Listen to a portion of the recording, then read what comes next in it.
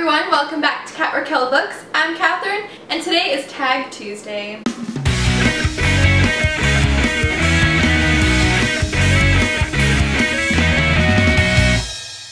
Today I will be doing the top 10 influential books tag. I was tagged by Rachel from Rachel Writes and Kiara from Freckle Fairy Fantasy. I was tagged by both of them a really long time ago.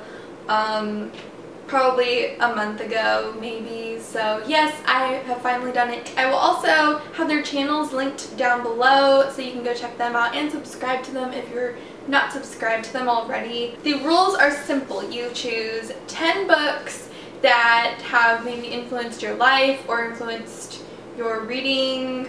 I think just, influenced you in some way. And you are not supposed to think really hard about these books. It's basically just, so I have my stack of books right here. And the last rule, I guess, is you're not supposed to say why you chose this book. You just say your top 10 influential books. I'm just going to list the books and show you. I'm not even going to say the first book is this, the second book is this.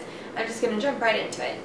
This Summer I Turned Pretty by Jenny Han, Leaving Paradise by Simone Elkeles, The Last Song by Nicholas Sparks, The Book of Broken Hearts by Sarah Auckler, Nobody is Perfect by Marlee Matlin and Doug Cooney, Where the Red Fern Grows by Wilson Rawls, Twilight by Stephanie Meyer, Pushing the Limits by Katie McGarry, The Summoning by Kelly Armstrong, and last but most certainly not the least, The Fault in Our Stars by John Green. And those are my top 10 influential books. I hope y'all enjoyed this video. I know it's really short.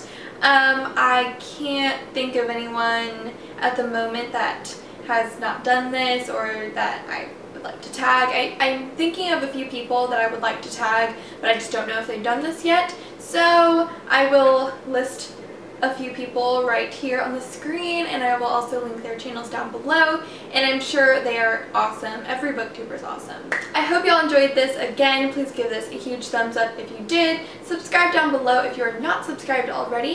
Have a great day or night whenever you're watching this, and I will talk to you next time. Bye!